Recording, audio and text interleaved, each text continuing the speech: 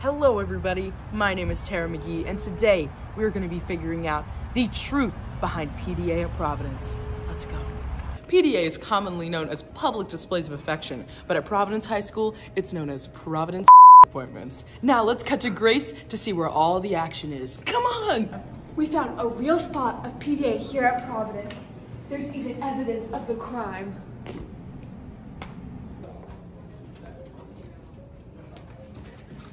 What is your name, sir?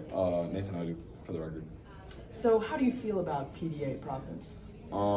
So I actually don't mind it. I encourage it. And why is that? I do it myself all the time. By yourself? Or yeah, by myself.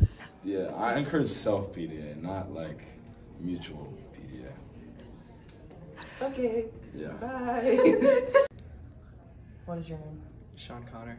And how do you feel about PDA at Providence? It is the grossest thing I've ever seen in my entire life. Why are you doing that in the middle of the hallway? I have to get to civics. Please get out of my way. I am here with the churches. What is your opinion on PDA at Providence? Do you think it is problematic?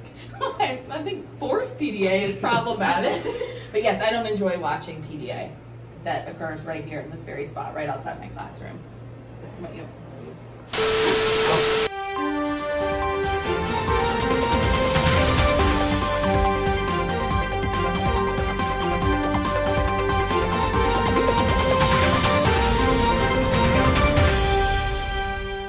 I was sitting at the top of the stairs, and then I was sitting at the bottom, and then walking down the stairs, and then he kissed my... Ella keeps bringing me to the staircases in the school and begging me for a kiss in front of all my friends. Objection. He would always come up to me and kiss me.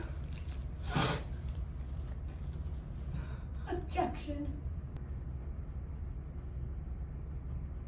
Stay tuned for further updates on the trial and the PDA crisis at Providence High School.